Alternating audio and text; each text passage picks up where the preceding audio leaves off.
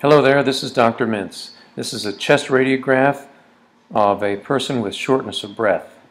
Do you see the reason? Do you see the explanation for it?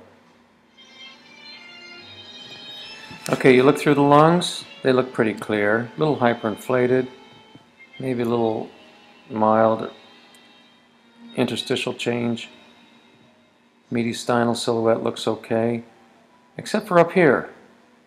Looks a little shadowy, a little high attenuation mass-like object here, displacing the trachea to the right. What is that likely to be? It's likely to be the thyroid enlargement, goiter, benign thyroid enlargement, displacing the trachea.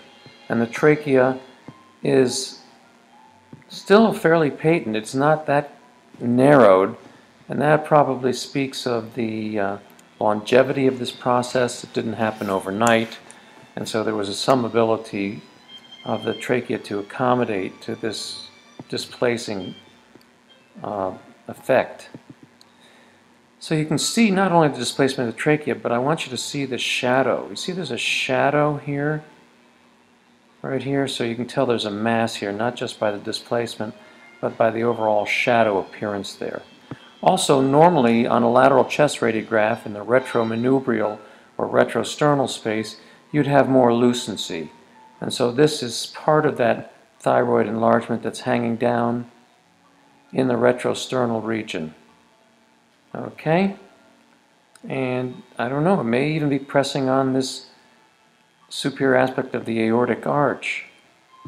And I wouldn't be surprised based on its relationship on both the frontal view and the lateral view. Here's the margin of the aortic arch. The superior margin is here, and here you see this mass there.